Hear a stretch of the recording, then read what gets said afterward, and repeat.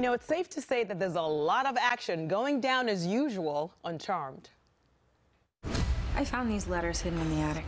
Mom wrote to our future selves. Remember, once you give up your immortality, you can never get it back. He's doing all of this so we can be together. We don't know all the side effects of becoming mortal. That's his decision to make.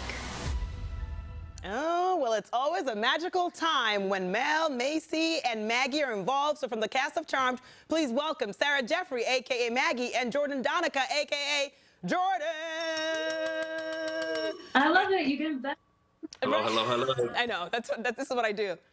I carry it around. So I was saying to you guys earlier in the break that, Jordan, this is my first time meeting you. Sarah, I met you with your TV sisters in LA for season 1, before the premiere even.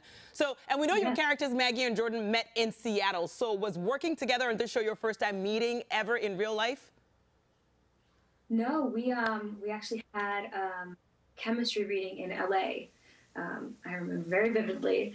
And as soon as he started speaking, I was like, oh, he's the one. Oh, is he about? Oh my God, Jordan's about to cry. Oh, No, it's so Jordan. sweet. No, it's so sweet. It's so sweet. I remember that day very well, and it was a very, I don't know, it was just one of those. We were both going through a lot, but it was a really. I think I cried during his. Yeah. You cried then. Now Jordan's about to cry now. If you want me to cry, I'm not a great actress, so my crying might not be for real. But no, seriously. But so Jordan, let's talk about your character, Jordan, right? And because we met you in season 2, and now you're like a regular in season 3, so you're now in our world. So how are you dealing with this mystical, magical world? Because Sarah's already used to all the magic and all the fantasy and stuff. I personally, Jordan Donica, I love it. It's been a blast. Jordan Chase, I think he loves it, but it's one of those things. And this season, you start to see it kind of like wear on him in terms of the consequences of being in the magical world. That he's just kind of along for the ride, truly.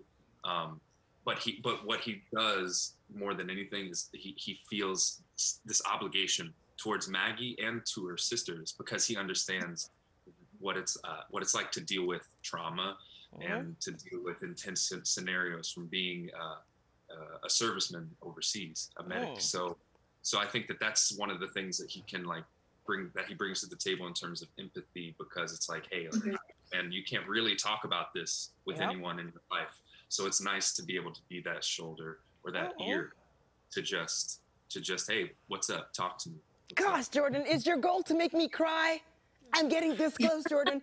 But wait. Now that all three of us will be on the same. We can just cry together. We have 6 shoulders. 1, 2, 3, 4, 5, 6. Yeah, we have 6. I can't count. So I was like, we have 6 shoulders among us, so we're good to go. So it's funny that Sarah mentioned, chemistry at first, and then you mentioned this season. So how much of the chemistry between the two are we going to see this season? Because we know there's something there. It's been mentioned. Yeah, I think it really becomes more complicated in a sense.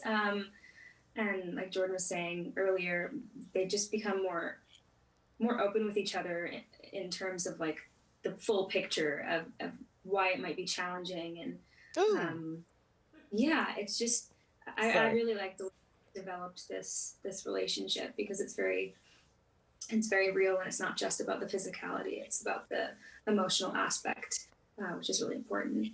All right, so I went ooh when you were talking, because there was some lady, they were playing the trailer, and the scary lady behind Jordan, I thought I was gonna faint. I was like, oh my gosh. So I'm sorry, I'm a wuss. It is like, it's what it is, but So let me talk about this, Sarah, because a lot of your fans know you from the Descendants movies, so we know you can sing and dance and act as well, right? And the Charmed audience has already got to see your dancing skills. And the fact that you two get along, does it have to do with also the fact that Mr. Jordan has a theater background as well? See how I said theater? The theater. Oh, I definitely think, well, yeah, because we're always just riffing on this and that and singing and dancing and tap dancing. Really? Do you want to sing and dance and riff with me? I can't sing, just to let you know.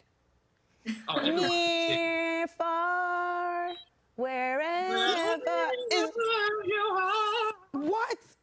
I will not right now because my voice, I don't know if you can tell, but I was screaming my head off last week. Jordan can attest to that.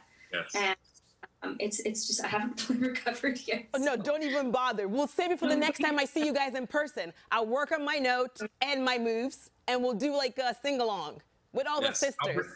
I'll bring the tissues. Oh, Pali, I'll bring my shoulders for you to cry on.